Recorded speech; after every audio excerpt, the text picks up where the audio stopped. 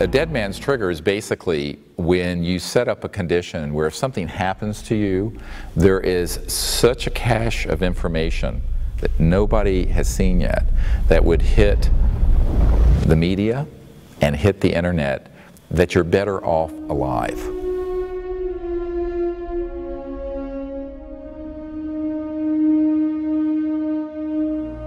I was advised in early 1990s to create this dead man trigger, where if something were to happen to me or my team, my senior team, there would be information and documents and other materials that would be released from multiple sites and for people who are plugged in to media and media companies and what have you, and it would be very hard to stop it.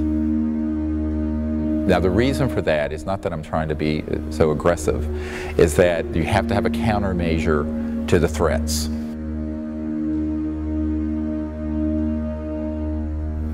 Whatever it is that people have seen that we put out so far, there's so much more.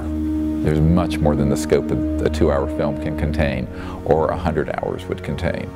And some of it is information, documents, names, places, people. But it became very clear to me that, you know, you kind of had a tiger by the tail here, and that this was serious. And it was serious enough that we put this dead man trigger in place right away.